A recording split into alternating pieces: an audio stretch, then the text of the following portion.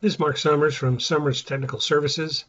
Got a quick video to show you how to display cosmetic threads in your part model.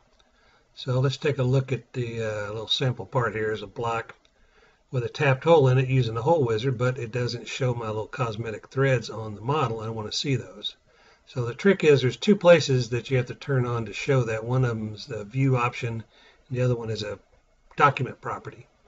So you get to your document properties by going to Tools, Options, and clicking on the Document Property tab.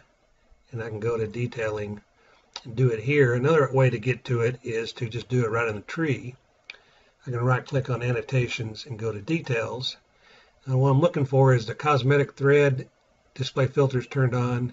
And the one that's usually off that you need to turn on is shaded cosmetic threads. So it'll show them as a shaded cosmetic thread in the part model. So if you apply that, it stays with the part model, but you can see it's still not showing as a cosmetic thread in the part model. I've got to do one other thing, which is a view option, and I'll pull that down, View, Hide Show, and what you want to do is show all annotations. And once you do that, you not only get the little representation of the thread, but you also get the minor diameter edges in there in the model. So that's all there is to it.